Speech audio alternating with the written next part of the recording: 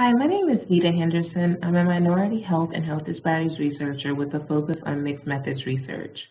Today, I'm going to give you an overview of three basic mixed methods research designs and give you some tips on visually describing your mixed methods research design and interpreting mixed methods results. So at the end of this lecture, you'll be able to define mixed methods research and describe the purpose of conducting mixed methods research. You'll also be able to describe three basic mixed methods research designs and the strengths and challenges associated with each. And you'll also be able to visually display mixed methods procedures, results, and rationale for interpretation of findings. So what exactly is mixed methods research?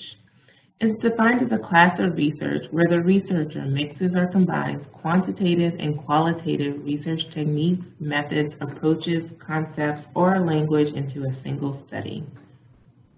It integrates the two forms of data by merging them, connecting them, or embedding them within the other. It also gives priority to one or both forms of data. And finally, mixed methods research incorporates qualitative and quantitative data procedures into a specific research study design, where the study is often framed by theories or philosophical assumptions.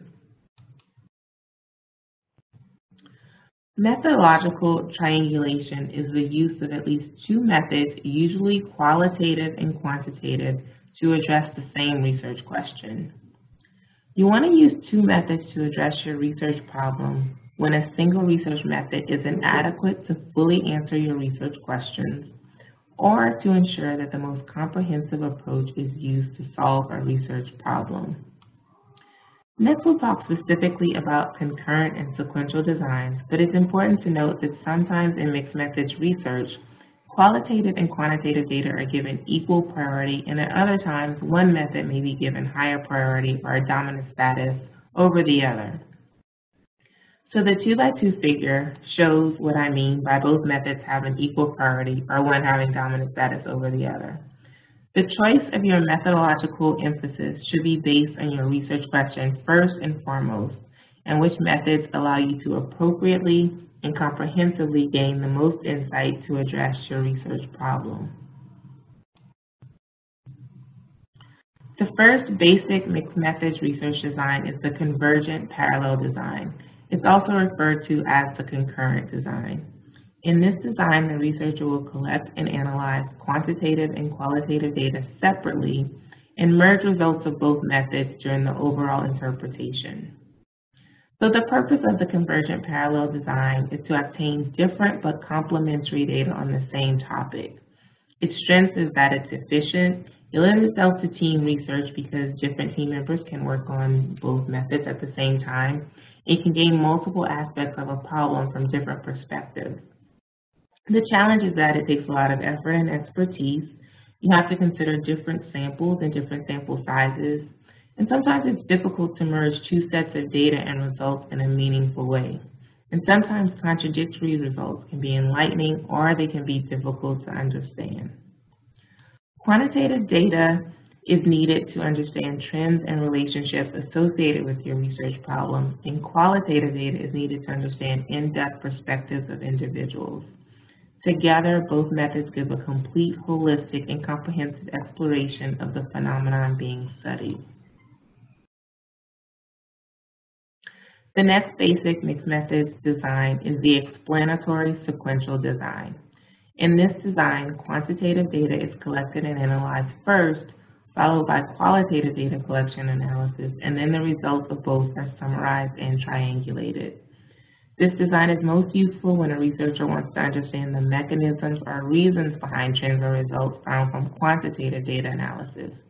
You basically want to use your qualitative data to explain your quantitative results. This design should be used when a researcher knows the constructs and variables that need to be explored and has access to quantitative measures and instruments to assess those variables. The researcher has to have the ability to ask and be able to approach participants again for qualitative data collection phase of the study. And this design is also useful when the researcher has new questions that emerge from quantitative data that can't be answered quantitatively. And again, here you can see some of the strengths and challenges of doing an explanatory sequential design.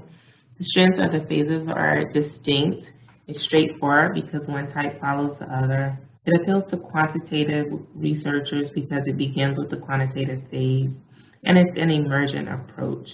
Challenges is that it's lengthy because you're conducting your research in two phases, and sometimes IRB considerations have to be made because you may not be able to do your interview guide at the beginning of your study because it may change based on your quantitative findings. So you just have to incorporate the consideration that it may take a little more time for IRB approval, or you may have to submit an amendment. The researcher also has to decide who to sample in the qualitative phase, and the researcher has to decide which quantitative results need further explanation. The third mixed methods design is the exploratory sequential design. In this design, qualitative data is collected and analyzed first. The results inform quantitative instrumentation, data collection and analysis, and the results are triangulated and interpreted. An exploratory design can be used when quantitative measures and instruments are not available to help answer research questions, when the relevant variables are unknown, or when there's no guiding theory or framework available to guide their research.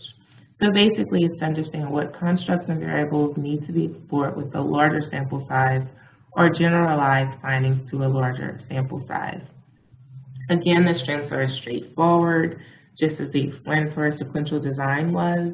It makes the qualitative approach more acceptable to quantitative biased audiences, and a qualitative researcher may prefer this design. A new instrument is produced from this design that's meaningful to your research question, and it can make your data more generalizable. Challenge is that, again, it takes time. A new instrument must be developed, which again requires IRB considerations. You need to decide which data to use from the qualitative phase to incorporate into your quantitative measures, and it requires training in instrument development and scale development. So we just discussed the three basic mixed methods research designs, but these designs can vary in a number of ways. Here are two of the most common variations from the three basic mixed methods design. The first is the intervention design. And you use this design to study a problem by conducting an intervention or experiment and using qualitative and quantitative data to inform the intervention. In the example, the design starts with a convergent parallel design. The results are triangulated and interpreted to inform the study intervention. After the intervention, quantitative and qualitative assessments are conducted again, and of course, those results will be triangulated and interpreted. You may think of this particular design as a pre-test, post-test that included quantitative and qualitative data, and where the data is used to inform the actual intervention.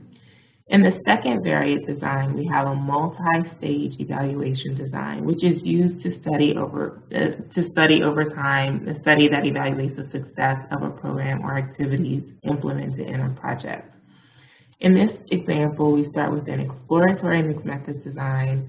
A program is implemented and tested with quantitative measures and followed up with qualitative assessments. And this is just one example of a variation.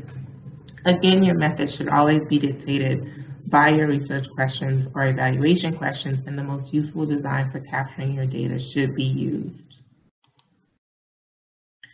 Now I just want to take a couple of minutes to illustrate mixed methodology using a specific example for the next few slides.